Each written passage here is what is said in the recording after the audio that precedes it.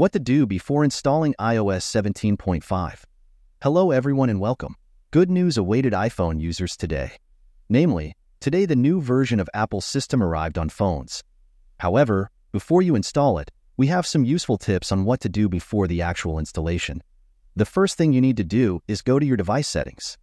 In the search, type backup and select the option of the same name. In the next window, you will be greeted by a page where you need to tap on the Backup Now button and wait for your iPhone to be backed up.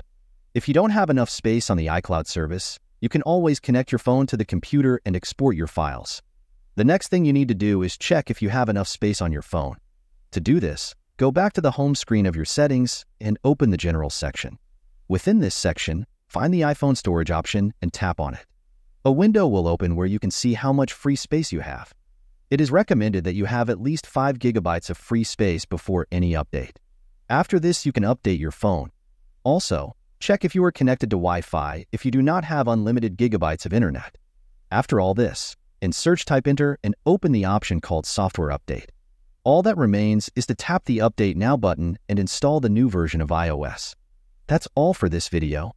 If you found this tutorial helpful, don't forget to give it a thumbs up, subscribe for more similar tips, and hit that notification bell so you never miss an update from us.